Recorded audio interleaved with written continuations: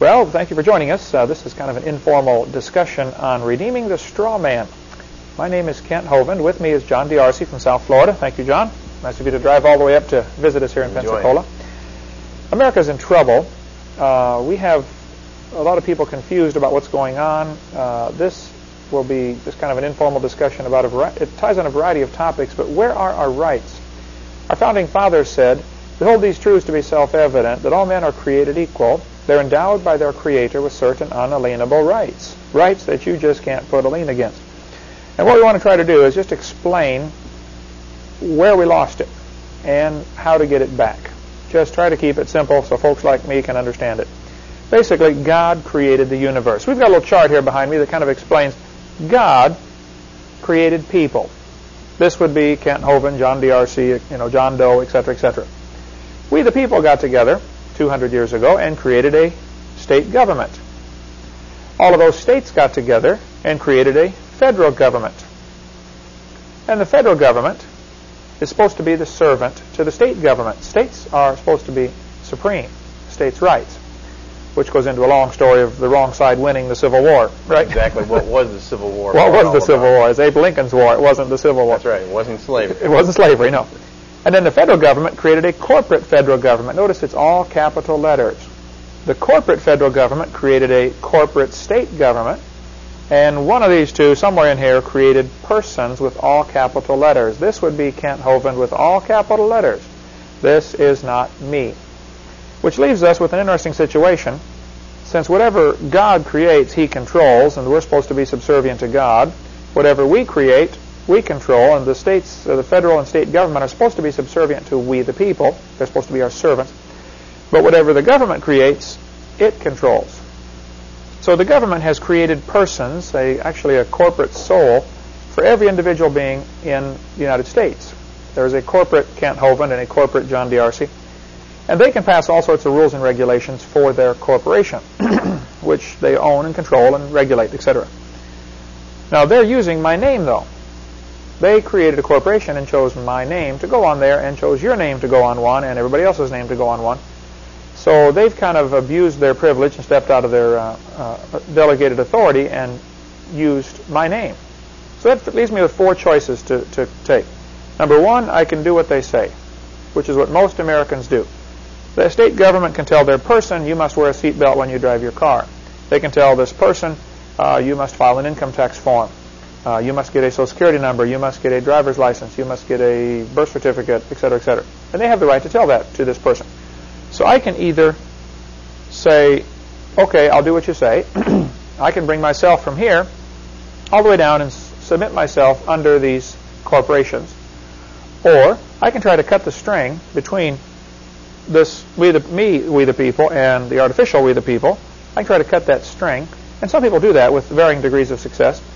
Number three, I can look for loopholes in the laws and say, well, wait a minute, this law doesn't require that I do this. And some people, with varying degrees of success, look for loopholes and say, wait a minute, the state does not require persons to file a tax form unless they are a drug dealer from the Virgin Islands or live in Washington, D.C., or use a zip code, and all sorts of different arguments have been used, and some not too successful.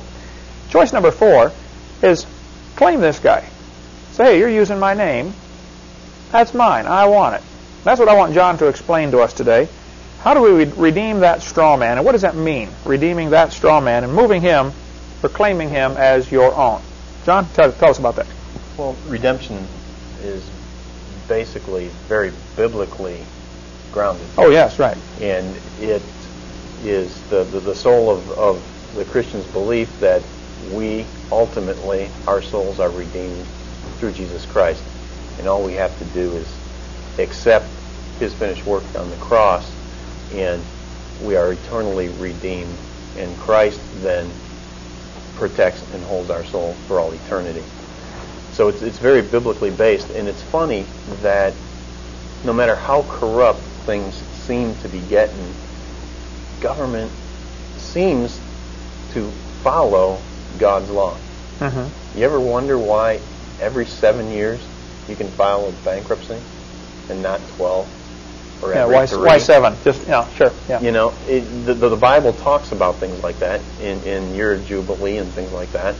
And there's another principle about giving your fellow man notice and grace. And a lot of people might say, well, why? How can you call that just for a God to take a heathen in Africa who never saw the Bible and expect him to have knowledge of Jesus Christ? And Isaiah talks about how God has given everyone notice. Then shall it be for a man to burn, for he will take thereof and warm himself. Yea, he kindleth it and breaketh bread. Yea, he maketh a god and worshipeth it. He maketh it a graven image and falleth down thereto. So we see one type of man that looks at God's nature and he does not marvel at it, but he has rejected God's general revelation as opposed to object it, in stark contradiction with what David does. Yeah, David looked at himself and said, I'm fearfully and wonderfully made, in the book of Psalms, And as a biology teacher, I would agree, all you got to do is study anything about human anatomy or biology, and you'll say, man, we are fearfully and wonderfully made. One cell more complex than a space shuttle. Amen. It's unbelievable. The best thing man can build is, God builds trillions and trillions of them, Yeah. So we got the two type of people there, and so man is not without excuse that God has testified to man. And if man accepts God's general revelation, then God is faithful and he will send him specific revelation, meaning the Bible and knowledge of Jesus Christ. So the heathen that's out in the middle of the jungles in Africa who does not have a Bible, he will be held accountable to the revelation and knowledge he has, meaning nature. So that is a very basic principle of law that we have to give notice and grace. And just as God gives us notice and grace, in law, would anybody be surprised to find out that there are very elements of notice and grace that are given? And that is a very, what I consider to be a biblical principle that is very prominent in this whole concept of redeeming your straw man. The other... Wait a minute. So you're saying it's in God's economy or God's plan or God's character, give notice of what you expect. That's right. And what you want. That's right. And then the grace is a time period in which to accomplish this? That's right. Okay. Okay. And the other concept that I see here is we've got a mirror. Okay? And we have God, and he's perfect, he's holy, he's just. And the flip side to that would be Satan. And he is the exact opposite of what is holy and what is just. Right? He's evil. And God, only God can create real, tangible things. Paper, sure, and matter wood, of time, and, right? And so Satan cannot. So all he is left doing is counterfeiting, and he's a great counterfeiter. And that is the other principle that we find out here in the straw man, is that whatever God created, Satan's got his counterfeit too. And man turns around and man created real de jure government. The government turned around and created a fiction. And I like to think of the state, in fact, when we start talking about government, when I mention the word state, I think of the state that is created in the womb, mankind. Okay. That is real government. And our founding fathers said, there is where the basis of all government, it's held within mankind. Right. The executive, legislative, and judicial. Even in Genesis chapter 10, after the flood, God told Noah, he established government. He said, whoso sheddeth man's blood, by man shall his blood be shed. That's a great point. Right. And we have our dispensational theology and we have covenant theology.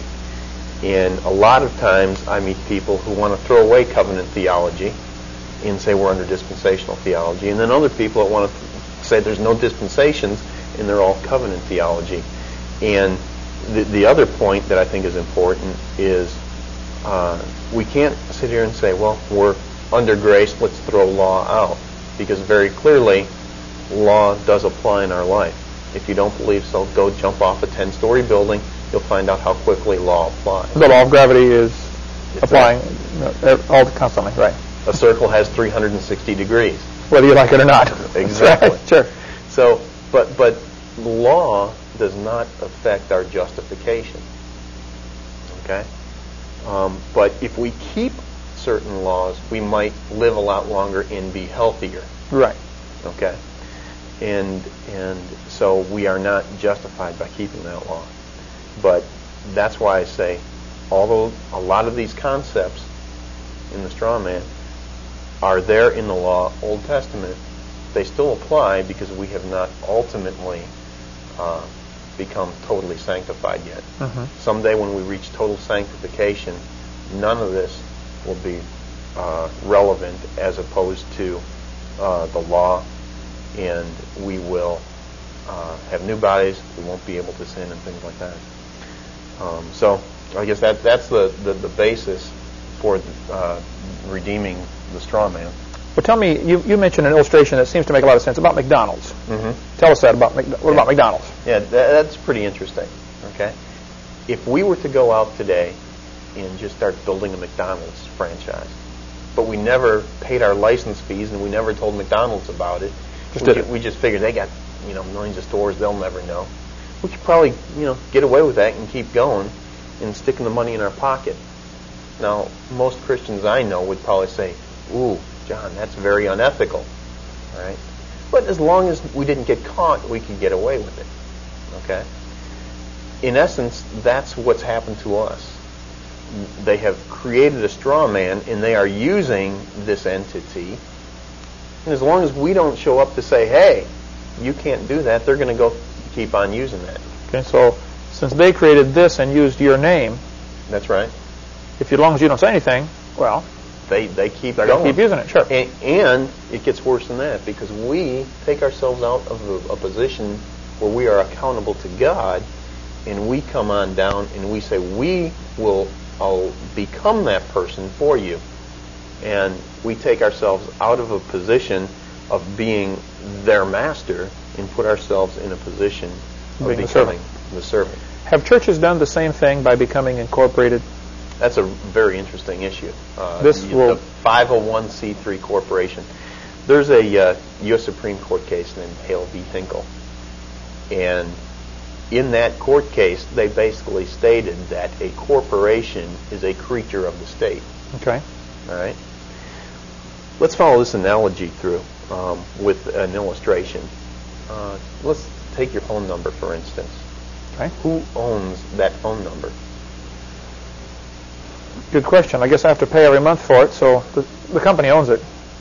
So the phone company, basically. Yeah. If we stop meeting our contractual obligation, mainly paying our phone bill, they'll take it away and give it to somebody else. Exactly. Sure, right. And you'll see how long that phone number is yours. 30 days. All right? So the same thing with a corporation. A corporation is a creature of the state. Okay? You have to apply to the state. Okay? You fill out all these articles in the corporation, and it has to follow the guidelines that the state sets. All right? Once they get these articles of incorporation and you pay a fee to the state, they will stamp that thing in, and you become a corporation. All right? But they've got some, just like that phone bill, they've got some guidelines you got to follow. Well, you got to file this tax return every year.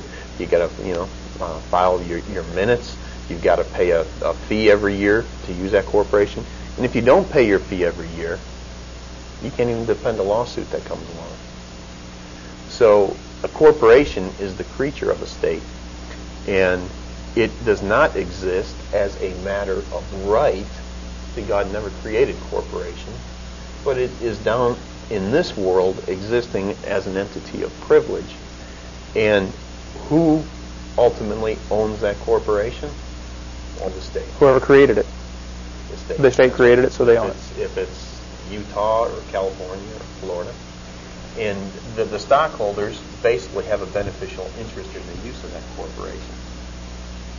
Very interesting. So a 501c3 is nothing more than another type of a corporation. The state owns it. So now, when they come in, and I believe, Kent, that this is just around the corner, and a lot of churches are going to get really caught off guard by this, but I think they're going to be very shortly saying, well, you have to have, if your church has 3,000 members, you're going to have an equal pro rata share of queer ministers on staff. Sure. And if you don't have a queer minister, they could revoke that tax status. And you want to say, well, man, isn't that unconstitutional? No, not really. They created it. Yep, and it's just like that scenario with McDonald's, okay?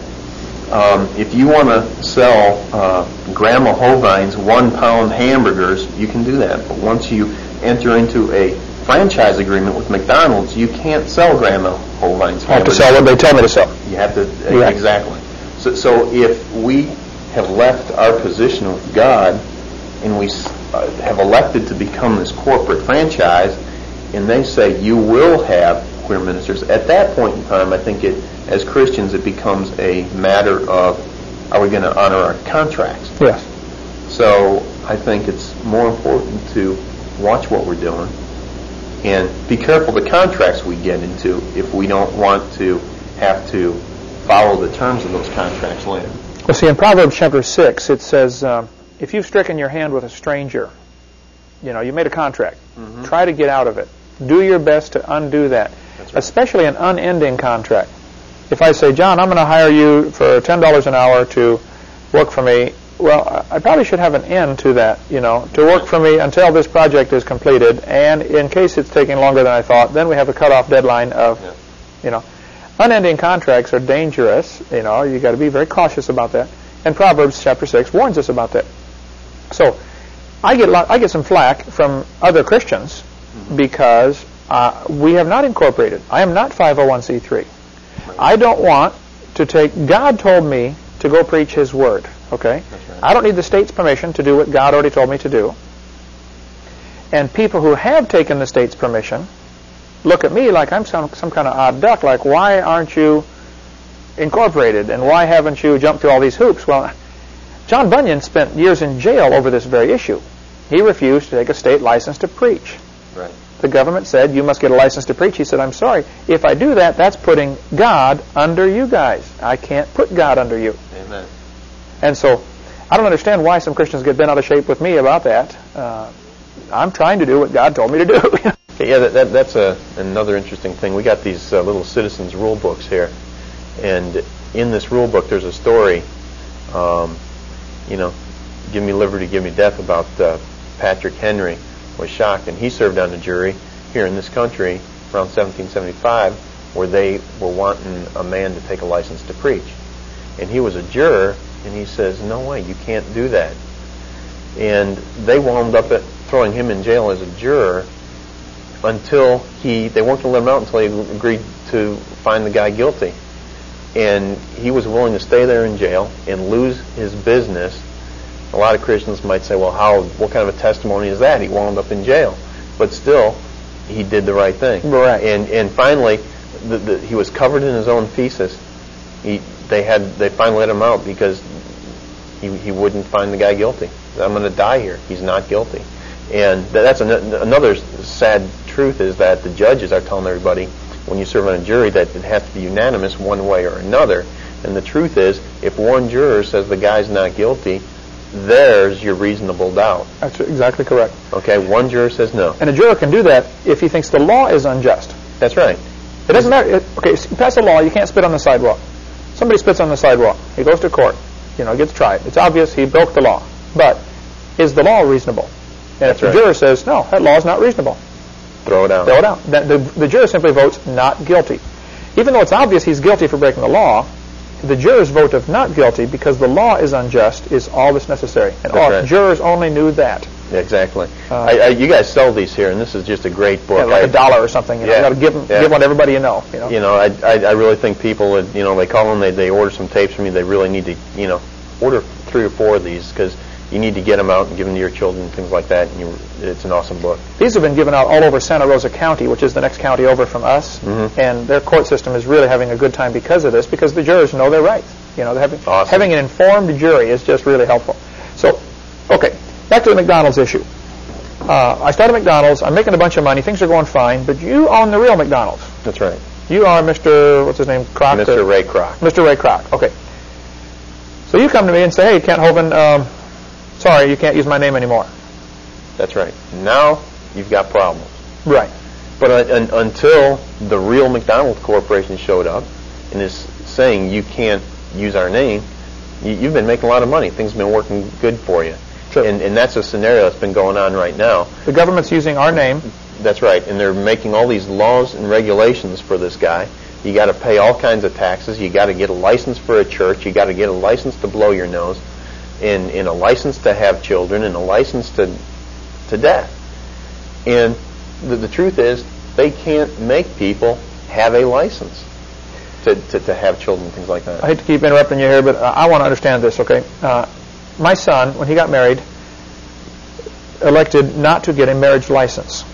Mm-hmm. You don't need state's permission to do something God said you can do. God ordains marriage, okay? That's right. And I get some Christians even today that still don't understand. You know, that they think I'm some kind of radical. I guess it's because everybody's been doing this for so long. Yeah. And when somebody comes along and says, hey, I've got my freedom, they don't understand it. See, or they resent it, or they're jealous of it, or something. Exactly. I don't know what it is. And now I have a lot of appreciation for the battle Christ was fighting with tradition. Right. What do you mean? My parents got the marriage license. Their parents got it's really tradition that we're following, in not God's law. And marriage is a very interesting topic, and everyone's just so familiar with going ahead and getting that license. Let's just take that. Explain. If you get a marriage license from the state, you don't need the state's permission to get married. Okay, obviously. Correct. But if you decide to do that, that becomes a contract.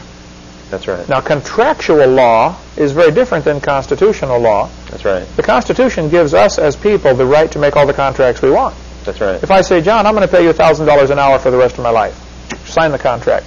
Of course, I'd be stupid to do that, but hey, if I signed the contract and didn't fulfill it, you take me to the local court, they find me guilty, they throw me in jail, take away all my property, and give it to you to pay the debt. That's right. And I can stand there all day long and say, I've got a constitutional right. Well, yes, you do, but I made the contract. That's right. And that's where I was a fool. That's what Proverbs 6 warns us about. It's kind of interesting. You talk a lot about when people ask you, Ken, do you think we should be teaching creation in public schools? And I like the way you say, well, you're asking the wrong question. Let's talk about, should we have public schools first? Then that second question kind of takes care of itself. That's the real question. And what they're doing to us, they're giving us the same sucker punch. They're setting us up, doing this, and then they're about to pop punches over here. And this thing about same-sex marriage comes up.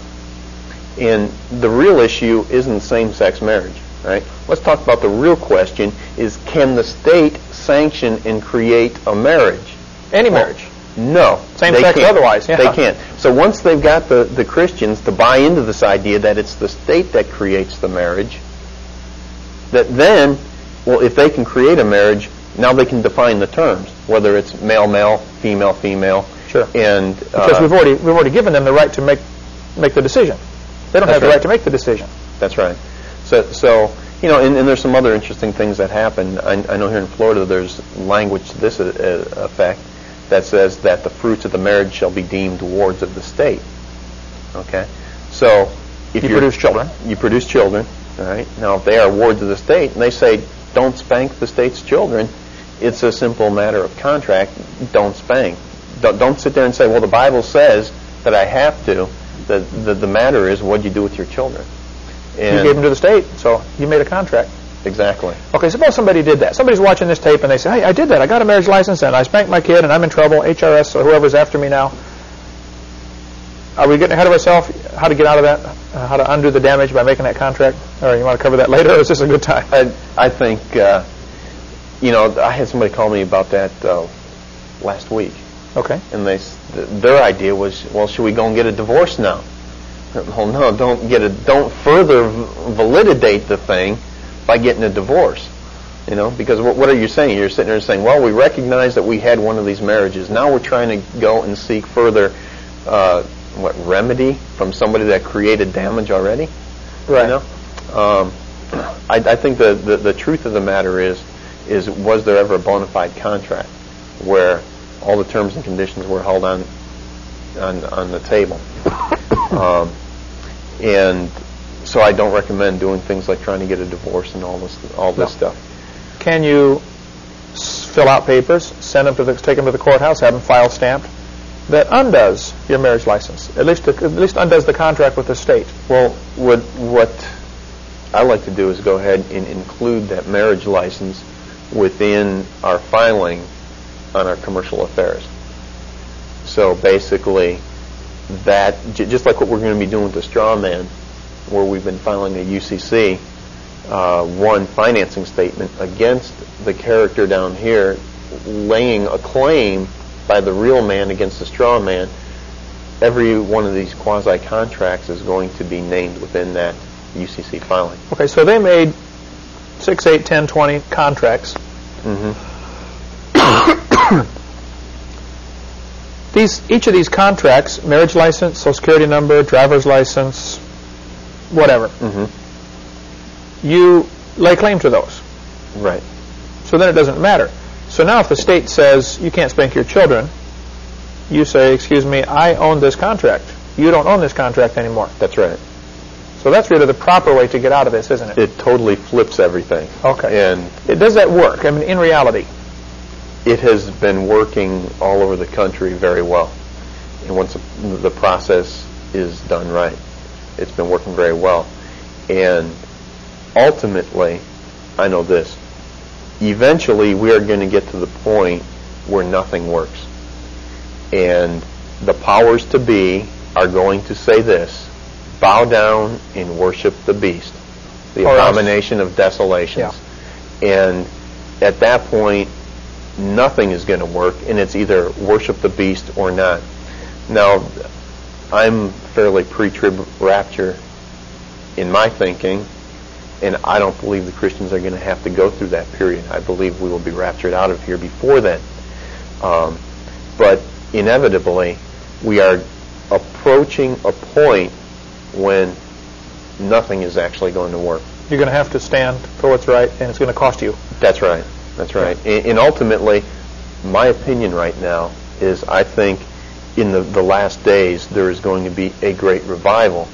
But if you look at all the great revivals, and if you look at when the gospel of Christ was spreading, it was over the backs and deaths of the martyrs.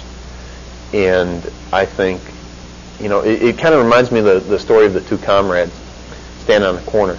And the one guy said to his fellow comrade, "Comrade, if you had 2 houses, would you give me one?" "Yes, comrade, I'm a good Communist Party member. If I had 2 houses, I would give you one." "Comrade, if you had 2 cars, would you give me one?" "Yes, comrade, I'm a good communist. If I had 2 cars, I would give you one." Okay. "Hey, comrade, one more question. If you had 2 shirts, would you give me one?" His comrade spit at him and walked away. "Well, why? What happened?" "I have 2 shirts." Right. And it's kind of the same thing in this country. For years, Christians have been saying, "Yes, I will die for Christ." But then they get ashamed to go to a restaurant and bow their head and let everybody see that they're praying. The guys at work, they're going to ridicule me. So God, so far, has not been asking us to die for Him. He's been asking us to live for Him. And we're not even doing that.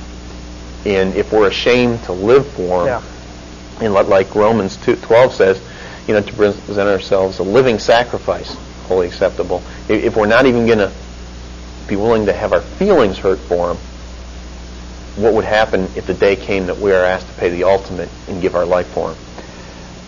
I see it as the frog in the pot analogy, where we slowly raise the temperature. Christians keep saying, "I'll never take the mark of the beast." Well, now, slow down. You already took the contracts. You already took the Social Security number. Yes. You already took all the licenses. You already took yourself out from under God's authority. Don't tell me you won't take the mark. You will take the mark. And I think we're going to be shocked at how many Christians can't succumb to the pressure when it reaches that point. Like, they're heating up the furnace now. Yes. Yeah. And there's only going to be 3 that don't bow. That's what happened. You figure they took 7,000 Jewish young men captive, brought them to Babylon, trained them in the Babylonian language, Babylonian customs, and when he built that statue and said, bow down and worship it, 6,997 of those Jewish boys bowed down. They'd been taught all their life, don't bow to statues. Well, they did anyway. Yep. I mean, when you're looking at the furnace and looking at the statue, okay, you bow down and kiss the dirt.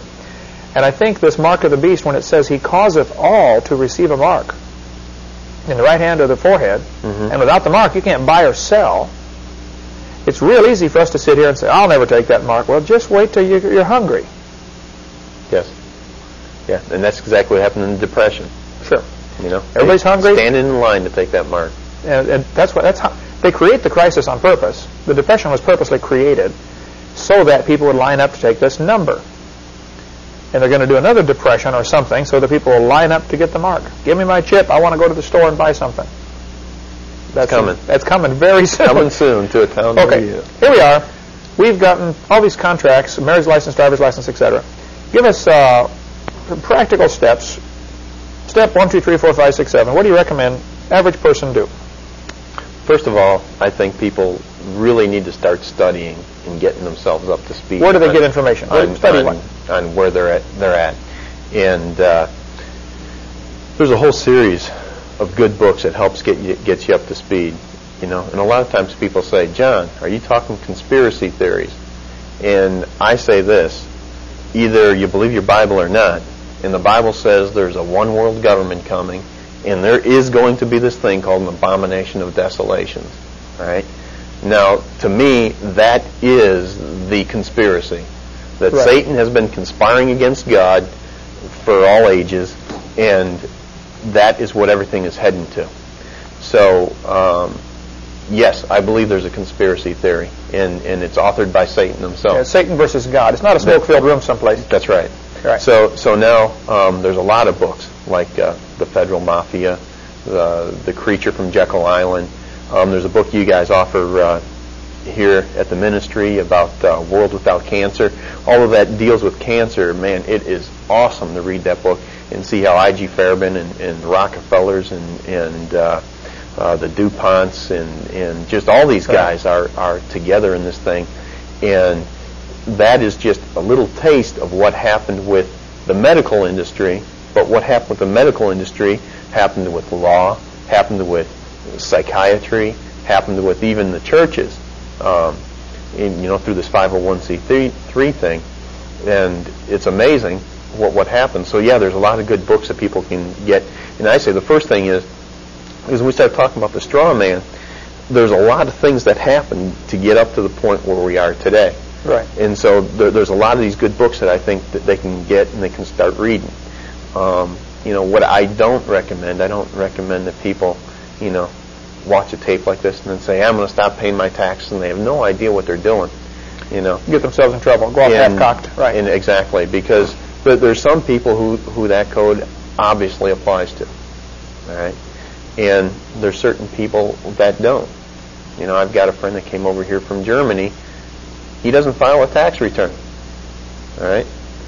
And obviously, he doesn't need to.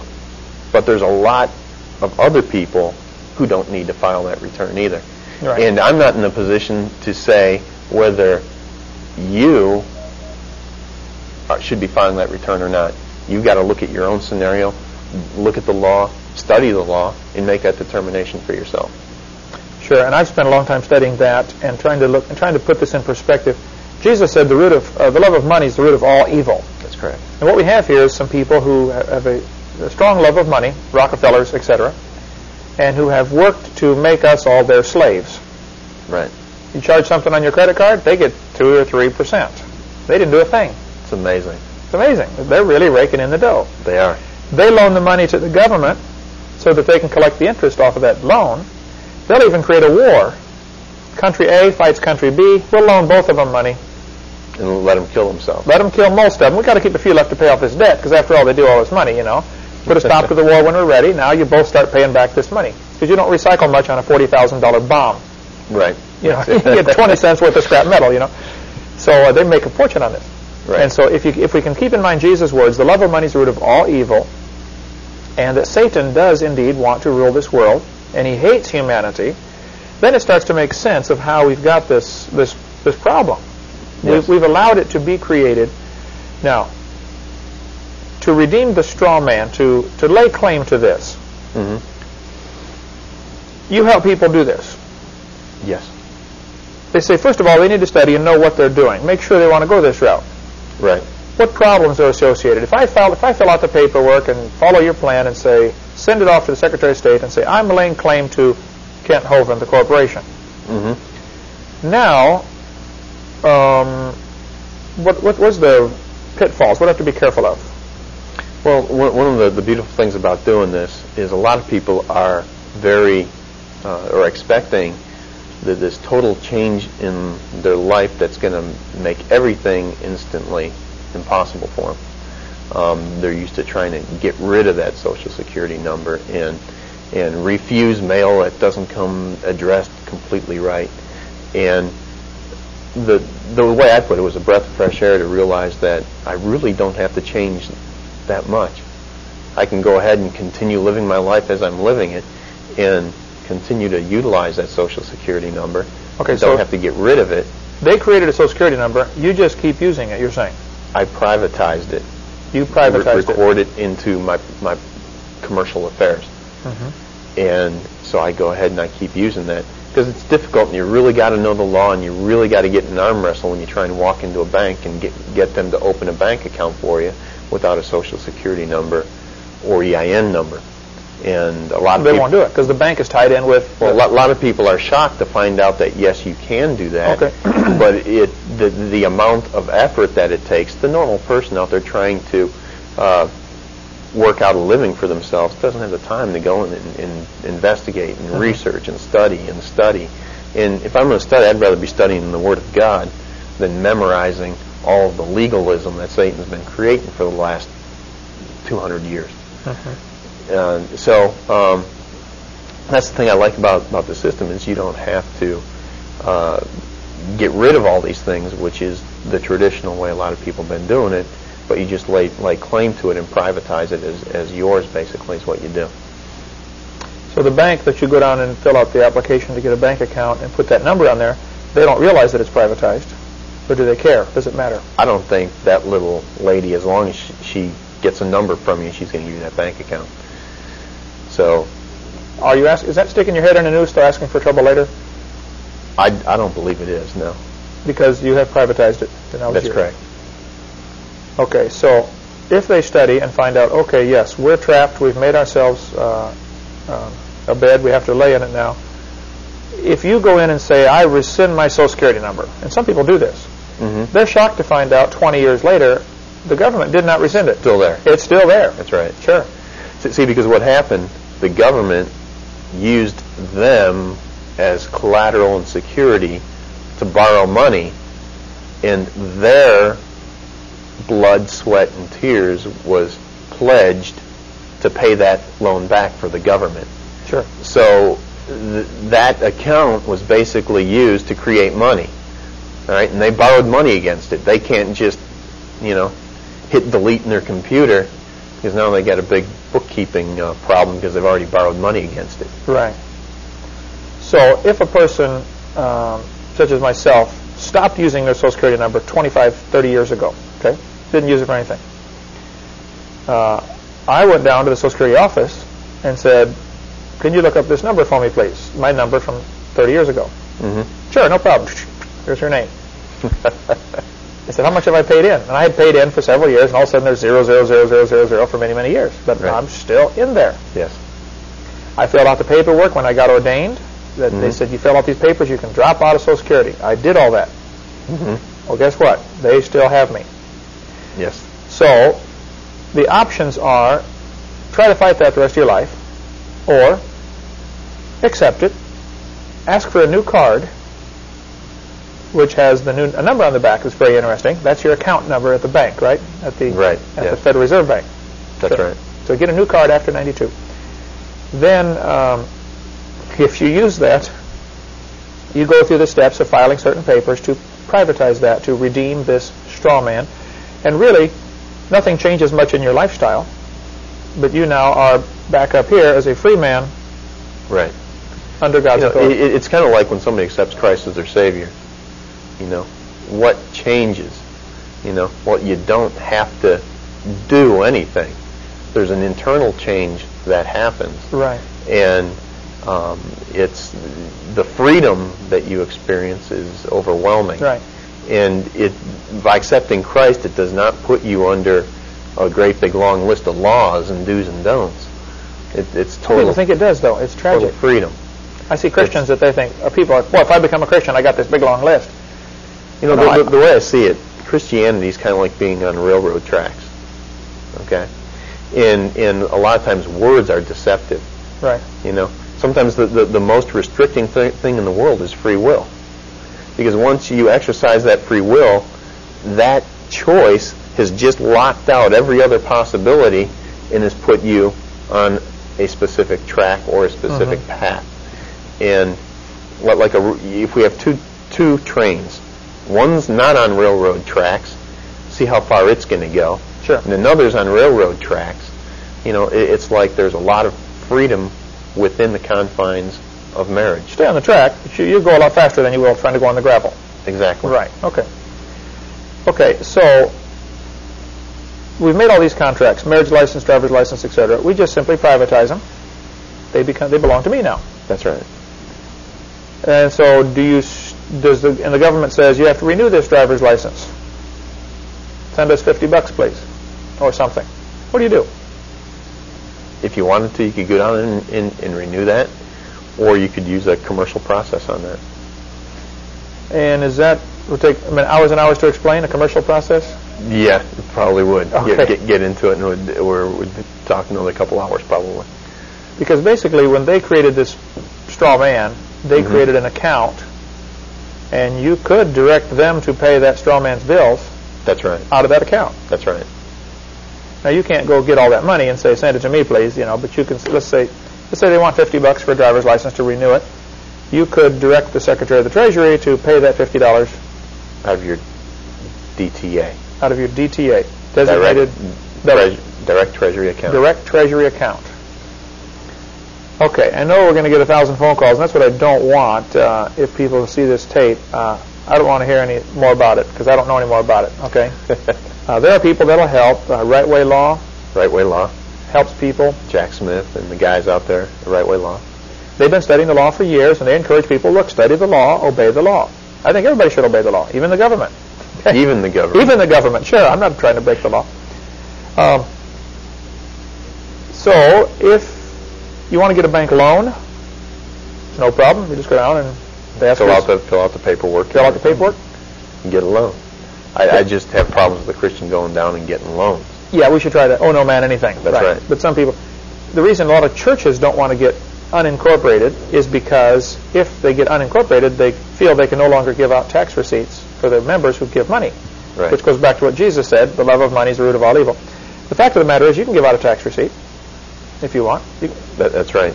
I think I give out receipts to people. If they donate to our ministry, we can give them a receipt. Yes. I'm not a 501c3 corporation. We give them receipts all day long. That's no right. problem. I think the other thing people need to do, they need to start reading some of the foundational law that set the country up. They need to go, and most people don't even know, how do I get a copy of my state constitution? You mean my state even has a constitution? Right. They don't even know that. And you read the state constitutions, and most of the state constitutions I've seen, churches are exempt from taxes. Right. They don't have to file. It's just a matter in their constitution that they can't tax the church. So there's a lot of misconceptions people have, and those misconceptions are basically, what Christ was even fighting, tradition. It's a misconception for such a long period of time that it now becomes tradition, and everybody does it. Well, because everyone's done it. Everyone has always done it. So we need to start looking and reading some of the foundational documents. All right. Well, we'll add more to this tape from time to time. We want to encourage you to don't get distracted things of this world that are not going to matter anyway. I think we should try very hard to keep ourselves directly accountable to God. But I see an awful lot of Christians get distracted, wasting hours and hours and hours on what some people call the patriot movement, whatever that is. I don't know what it is. But spend thousands of hours on things that they're not going to matter 5 seconds after you're dead anyway. Right. Let's go win souls and Amen. Preach the gospel. But the concept of redeeming the straw man has been fascinating to me as I listened through the tape seminar while I was driving. I listened to the audio tapes from Right Way Law, and it was interesting that we have really let them take us into captivity, and it's not that hard to redeem yourself. That's right. To get out of that. It's easy. So, there's another factor, though, that I think some people miss. Because I'm not under the law here, I could drive 100 miles an hour, 200 miles an hour on the interstate if I wanted, as long as I don't hurt anybody, according to my Constitution. Right. I cannot be deprived of my property without due process, and there has to have been an injured party. If I don't wear a seatbelt, I didn't injure anybody. That's right. The state can require their person to wear a seatbelt because that belongs to them, and they're concerned about him. Right. But if I've redeemed him, it doesn't matter. It's interesting because in Florida, the speed statute that cops love to write is 316.183. And if you get a ticket, I can almost guarantee you that's a statute they're going to write, unlawful speed. And if you know how to follow that law through, you look at the statute, and at the bottom of the statute gives history and things like that. And then there is something called the administrative code. Right. And a lot of people don't even know there's the administrative code, and they don't know how it's the administrative code going hand in hand with the statute that has the force and effect of law. And they don't know how to look all that stuff up.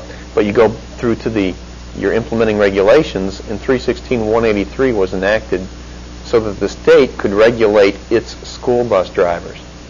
Doesn't have to do with the average driver anyway, does it? It has nothing to do with the average driver. The helmet law. The state would like its troopers, when they're out driving around on their Harleys, to make sure they have helmets on. That makes a lot of sense.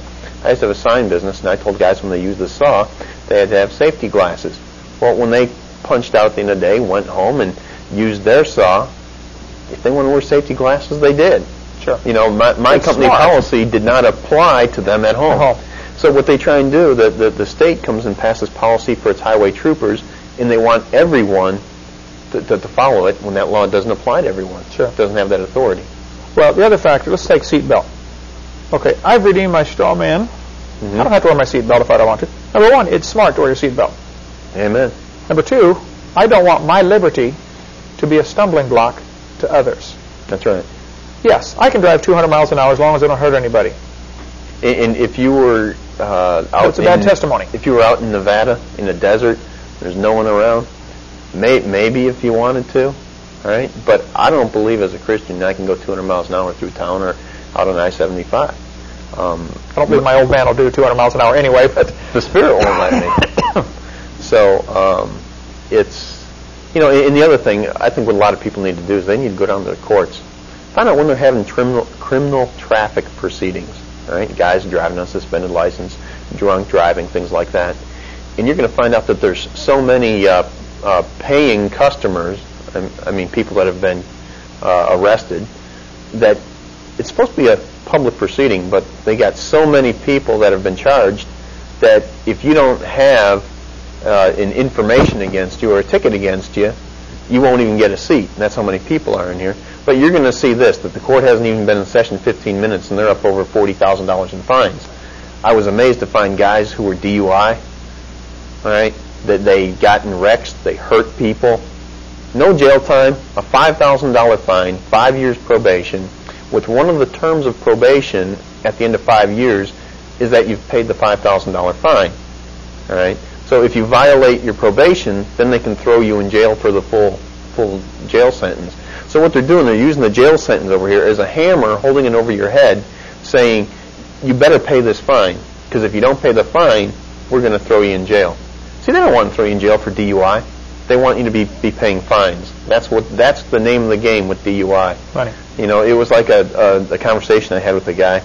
I was waiting for a table at a restaurant, and I was talking to this guy, and I told him, I said, I personally don't agree with the DUI laws. And he looked at me like I was his best friend. He personally had 3 or 4 DUIs. Every time he gotten in an accident or people that were hurt. He hadn't gone to jail yet. And he had one fine of $5,000. The next time he got $7,000, and the fines are just going up. And he's working, goes down to his probation officer, and he's making all his little payments. Right. And he knows he can drive as drunk as he wants. He's just going to have to keep getting these fines that he has to pay. And he thought I was his best friend when I said I disagree with the DUI. And I said the real issue should be, if you are incapable of controlling yourself, I don't care if you haven't had any beers, right? And you drive in an irresponsible manner and you hurt someone, right? Especially you kill someone, you should be in the hot seat. Well, he looked at me like I was the worst thing in the world. Right. And he said, if it was that way, I would go to 7-Eleven and buy a case of beer and go home and drink it. And I'm like, imagine that. Personal accountability. Sure. If you'd That's have what the Bible's full of. Exactly. Personal accountability. But see, if people were personally accountable, they couldn't make all this money through this corrupt court system. Yeah, that's it. Well, good. Well, John, we sure appreciate your time, and there's a million other rabbit trails I'd like to go down. I've got quite a list here in front of me. I don't want Christians who haven't discovered their liberty to get mad at me because I have. Right. And yes. that's what happens. It's really sad. Yeah, and all I can say is when you meet someone who has discovered what's going on, there's a whole another world out there that you may not have stumbled upon. And so if somebody's out there driving without a driver's license, it may be sinful for you at that point to get rid of your driver's license, because if you honestly believe that that God had ordained that government and that a driver's license was a valid exercise of legislative authority, then I think you need to have that driver's license. But if you if you personally went and you saw your deacons at your church, you went to pick up your hat you forgot on a Monday morning, and you saw the deacons sitting there laughing in the back room, and they were taking all the money that came in and they were giving it to the Church of Satan, saying, those dumb Christians. What would you do? Would you say, well, God put those elders in there, and I just have to follow them, and I gave it in good faith, so, God's going to bless me. Well, once you had knowledge of the corruption that was going on there, you need to, one, tell the other people in the church what the deacons are doing with your money, and now if next Sunday you didn't tell everyone, you come in and you continue giving that money, knowing that it's being used for satanic purposes, I don't believe God would bless that offering at that point in time. At that point, you're liable. So, if people have discovered exactly what the alleged government has done to us, and they are exercising their liberties, and they are doing so at a great risk of being thrown in jail and things like that, I would not be ridiculing them. I would not be judging them. But, like I say, we need to study so we will know how to properly apply Scripture. Sure. Two movies that, I don't go off on 2 more hour rabbit trail here, we won't do that, but if people watch the Wizard of Oz, yes, the Yellow Brick Road. That's amazing, because that's all full of symbolism. They spelled out the whole plan. The Yellow Brick Road is the money. You follow the money trail. Yes. And the straw man has no brain. And that came out like in 1938. The U.S. was bankrupted in 1933. Bankruptcy is like a legal proceeding.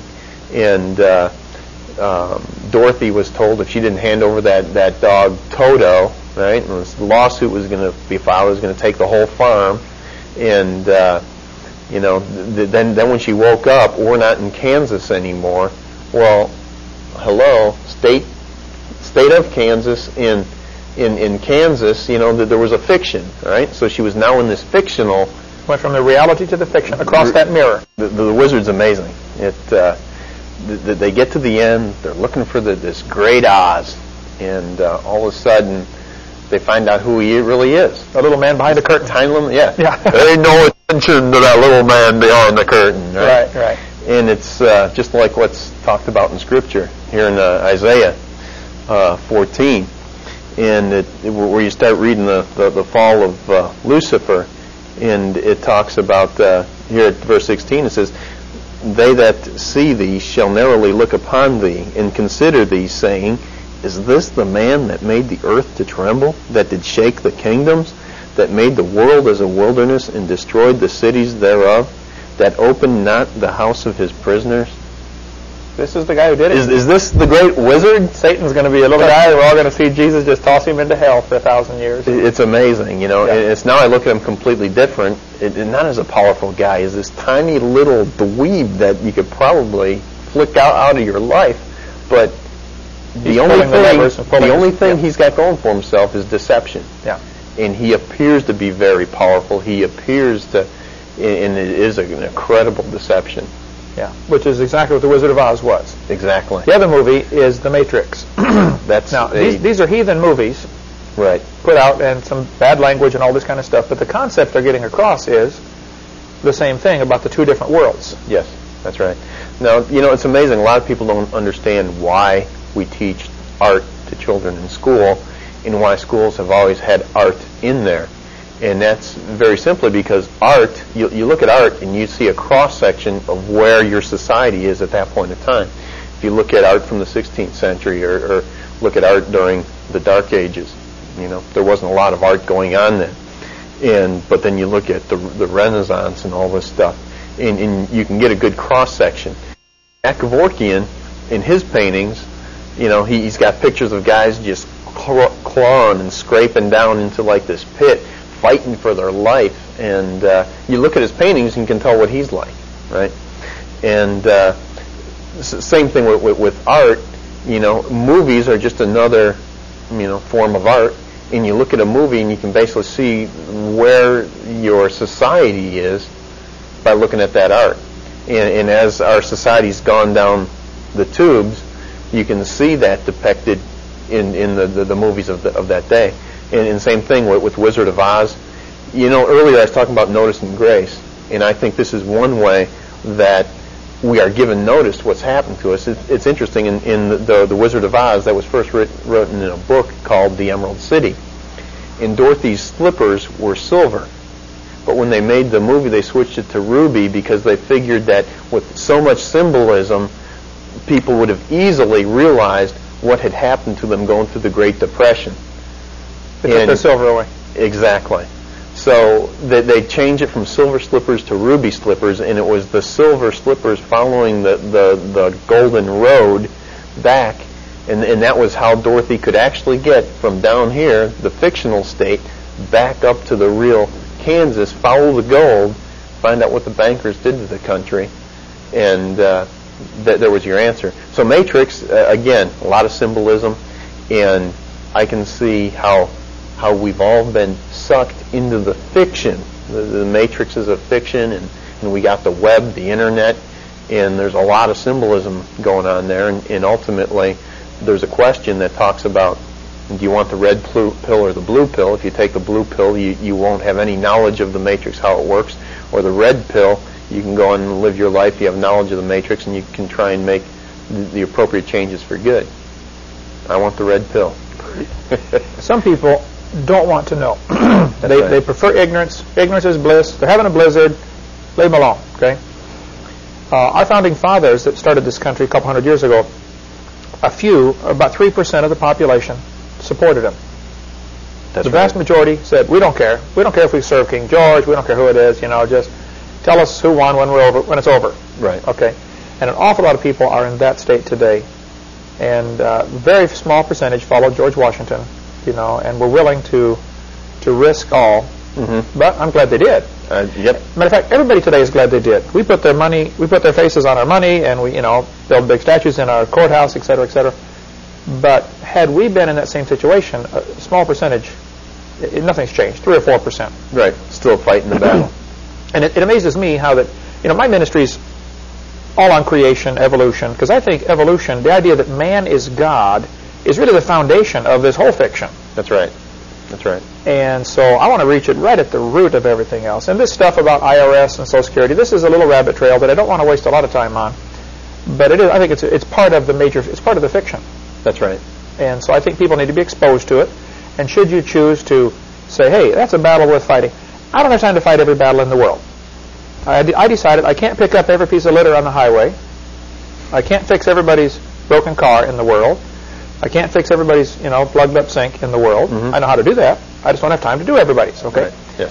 I have to pick and choose which battles are worth fighting. As in my seminar, 15 hours long, I kick a lot of dogs as I walk by and say, hey, by the way, if you want more, follow this trail. There's a lot more information there. That's right. But I'd like to encourage people, as we kick this dog about, IRS and redeeming your straw man, et cetera, don't waste a lot of time, Stay with the focus of getting people saved. That's right. And then once you get them saved, ground them and get them going so they can go produce more fruit. That's right. But if we've made ourselves slaves, all through the Bible, you see where the children of Israel fell into slavery, and then they begged God, "Get me out of this." Yes, that's right. I've experienced the freedom of being in the real world instead of the fictional world. I believe I'm pretty well out, and it's wonderful. Yes, it is. And I'll take the red pill too. I'd like to know. Some people don't want to know. Some people say, what's even worse, after people know and that they're aware that there's a decision to make, then they say, "Give me the blue." Sure.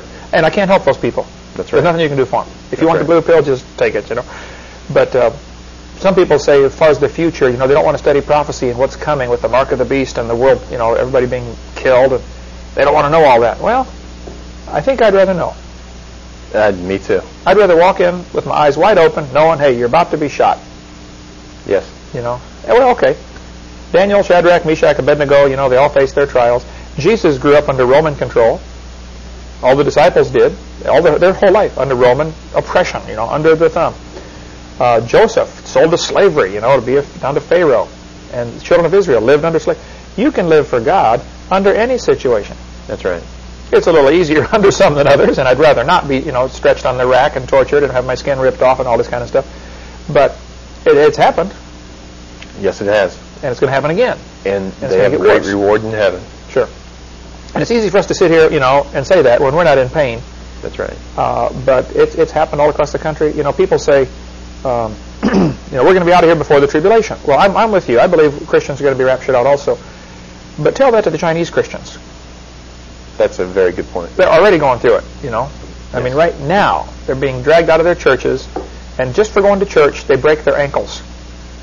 That's correct. And I believe even if we're right, and we're out of here before the Great Tribulation, I think we are going to be persecuted terribly before that happens. Yeah. And I think as a result of that persecution, there is going to be a great revival, because so many people have bought this fiction, and they have this total allegiance to this fiction, and they defend this fiction almost more vigorously than they will defend God. Right. And I think when this fiction starts killing people like what Hitler did to his citizenry, because there wasn't just Jews, he persecuted Jehovah's Witnesses terribly. Oh, yeah. And his political opponents he was just merciless to. And I think after the system finally starts doing that to people, people are going to get their eyes off of this system and look to God. And I think we're going to see that great revival. But I think that the catalyst thing that's going to make it happen is this total persecution. And then after the revival, I think that's when you're going to see the rapture. Unless the trap is so carefully laid this time, there have been conspiracies all through history, for one world government. But this time, with computers, and the trap is so carefully laid, this is going to be difficult, if not impossible, to. Mm-hmm. You're going to reach that point where you got to decide: are you going to stand, or are you going to bow and kiss the dirt? That's it. And it's a fascinating study, and I certainly, John, appreciate your time. Have you taken all your time to explain this? And I would like to see people know more about this, with the caution: don't spend the next 30 years doing this and forget winning souls. That's what we're here for. Because that can just totally suck you into the point that all you're doing, you're reading volumes and volumes of man's law, and you're forgetting all about Scripture. Forget God's law. Be aware to what's going on, so you can see it. Because I have a much more appreciation for the Scripture, and I think I'm a lot closer to seeing things 2020, right? Knowing what's going on in the Satan's fictional world, and how those two are going hand in glove with what the Bible's talking about. Sure. Well, amen. Yep. Let's not get distracted. It's so easy on every topic. We're distracted with a basketball, or distracted with a, And I've got some major Christian ministries that used to be close friends of mine. that have blackballed me and ostracized me because I've discovered there's a mirror here and I'm seeing both sides and say, wait a minute now, I think I'm going to be accountable to God. That's right. And because I do not have a 501c3 corporation, I do not fill out any income tax forms. They think, oh, Hovind's a tax. I'm not a tax radical. I'm not rebelling. That's right. I'm trying very hard to obey the law. Exactly. The real law. The whole law. I'm trying awfully hard. And at the same time, I don't want to get distracted on this. It's amazing. My 15-hour seminar has about an 8-second statement that says, when I mention how evolution ties in with communism, and Karl Marx was anti-God in everything he did, and he invented the graduated income tax system that we have here. Right. And all I say is, by the way, Karl Marx invented the income tax, and it's voluntary. And I go right on with my seminar. That one little 8-second statement has brought me who knows how many thousands of phone calls. So we've got a letter explaining, why I say that, and that's what I want to have this video for. If somebody wants more information, maybe this will help explain. It is voluntary, unless you're still down here. That's right. If you haven't redeemed your straw man, well then you better do what they say, right? That's it. And it's amazing if people would just read his 10 planks of communism. Right. Folks, we have a communistic government. We're communistic right now. Okay. Yes, sir. Yep. Here's communism, a brief statement of communism. Satan against God. Right? I just got back from Chicago, and I visited some friends up there, and there was a young guy who recently came to the Lord, and one of his professors, is a sworn communist. And he tells them that pure communism is the ideal form of governance. But what they're telling them now is, what they had in Russia, that wasn't pure communism. Why? Because we know that was a failure. So now what do they have to tell them? They got to lie to them and say, well, that wasn't pure communism. Right. Okay. Here's basically why I say it's Satan against God. A lot of people have no idea of what the word trespass really means. Okay. And before you can have a trespass, you have to first establish a right. Okay. After I've established a right, like life from God, gave me life, and you trespass and you take that life away from me, you didn't have the right to that life. I did. God gave it to me. So you first have to establish a right. In Karl Marx's first plank of communism is abolition of all private property. Right. Well, now, where did he get the authority to do that? You see, God gave us that right. In what the first plank of communism is all about is rebelling against God in saying that, God, you don't have the authority to give people private property rights. That's what it is. And we can go through each one of those planks of communism and show you where it is very venomous anti-God. Anti-God, all the way through. The whole thing. And that's all I'm trying to get across. I would have to say, I'm not sorry that I mentioned in my seminar about the IRS. I am aware of the fact that there's a great learning curve to bring the average American who's down here, right, who knows nothing about any of this. There's a tremendous learning curve to bring him up to speed where it's all of a sudden, wow, now I understand. Right. And the people that are still down here might look at somebody who's got his freedom and say, well, what's wrong with him anyway? Right. There's nothing wrong with me. I'm trying to obey God. That's it. So, but I sure have to fight against the tendency to waste a lot of time and get distracted with that, And I appreciate people like you that study this and understand it and are willing to help people. You got some questions, and there are many other people who want to help. I want to help introduce them to the subject, and then I want to leave it and go on and do something else. Okay. Right. I want to win souls and get people converted over from believing in evolution, because I think it's the foundation. So we're headed for trouble in this country, in the world. It's coming fast, and everybody's sound asleep. Just going to run right over them, and they're not even going to know what happened. Sad. And I appreciate your time. Thank you so much. Any final thoughts? Things we did not cover, and things you want to get on here real quick? I think that pretty much sums it up there. Okay. Get the Citizen's Rule Book. Study the Constitution, but don't let that be a distraction from studying God's Word and God's law. That's the basis of all truth. And always keep in mind the love of money is the root of all evil. Not the lack of money, which some people think. Yes. The love of money. Love of money. Nothing wrong with money, and it's a necessary. But we don't have any money. We have a Federal Reserve note, which is a whole other can of worms that can go for 6 hours. But if you read those books that you mentioned, The Creature from Jekyll Island, And the one about the Rockefeller, that was, remember the title to that one? I've got the books, I've read them, but... yeah, there's a bunch of them. A host of books. We'll put the names and addresses up on the screen. If you want to get off into this study, if I can caution you, keep serving God. Nothing else is going to matter. That's what's right. most important. Thank you so much. Appreciate it, John.